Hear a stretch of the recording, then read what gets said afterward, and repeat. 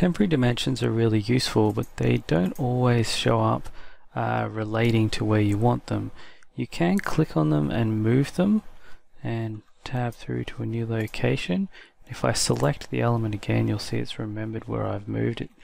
However, you can go under additional settings here to temporary dimension styles and temporary dimension properties and actually set where it defaults to for those properties. There's one for doors and windows and for walls.